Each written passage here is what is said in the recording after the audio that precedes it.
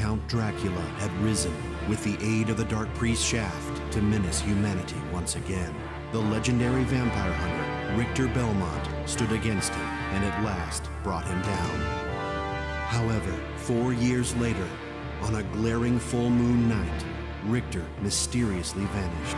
Maria Renard set out to find him, but knew not where to begin. It was then that fate intervened. Castlevania, the castle of Dracula, rumored to appear once every century, suddenly materialized from the mist, as if to show her the way.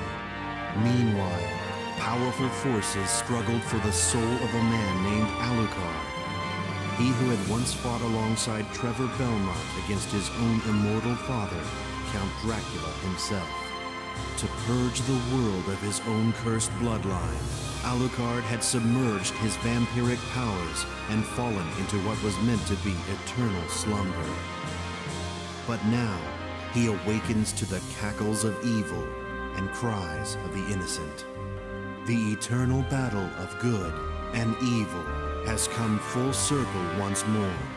Dracula's castle beckons for you, and no man can say who will emerge victorious.